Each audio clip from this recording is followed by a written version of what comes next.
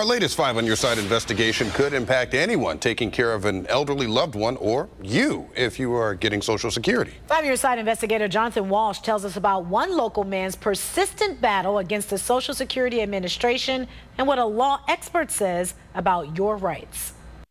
This money, John, belongs to us, the Social Security recipient. Don Wright is nothing if not passionate. It's our money. About his mission to now help others. Do you think many people know about this? No. No. That is sad. Don is from Akron. He was married to a woman for 16 years. They divorced. Later, she passed away.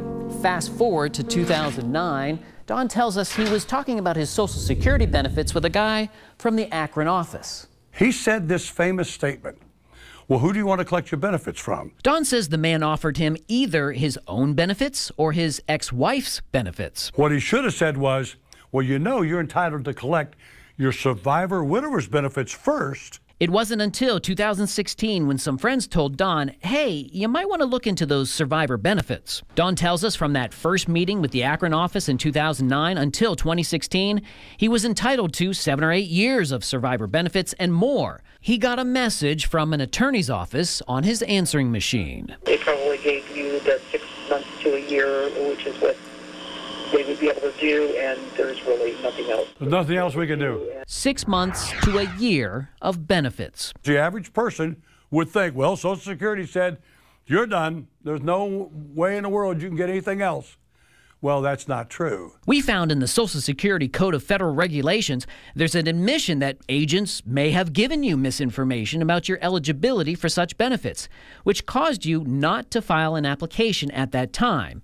It even gives examples, which are similar to Don's claims. You don't always get that correct answer right off. Marcia Margolius is a Social Security law expert who works in Cleveland. We have to encourage people continuously to persevere, to follow up on their rights. Marcia told us she's experienced plenty of Social Security roadblocks. It's a weeding out sort of a policy where Social Security may take the attitude of, if you're serious and if your claim is legitimate, you're going to keep going. Is it a strategy by Social Security? I wouldn't go that far but you've seen to it say a it's lot. a strategy, but I have seen it a lot. Don says another hurdle was when Social Security actually gave him a list of lawyers to help him through the process. He wrote letters to those attorneys only to have many returned to sender.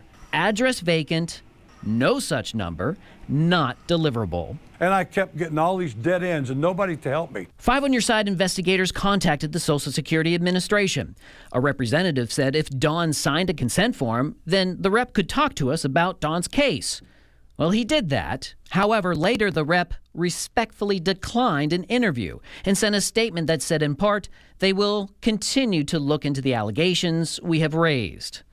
Meanwhile, a lot of senior citizens need to get their ears open right now at what I'm telling you. Through Don's tenacity, he's settled with Social Security and is getting some of the money he's owed. And after that mess with the lawyer assistance program, Don is now representing himself in court for the other funds he says he deserves. Don, though, tells us there have been more roadblocks during that process as well. Social Security needs to do a better job to inform the people, and they need to do a better job now. I'm 5 on Your Side investigator Jonathan Walsh. And we have the entire statement from Social Security that includes general information about widow and widower benefits. We have all those links to the frequently asked questions for you, and also some more information on the Social Security law expert. Don says 2 forms are essential for you to fill out correctly for survivor benefits. All of that is on our News 5 app.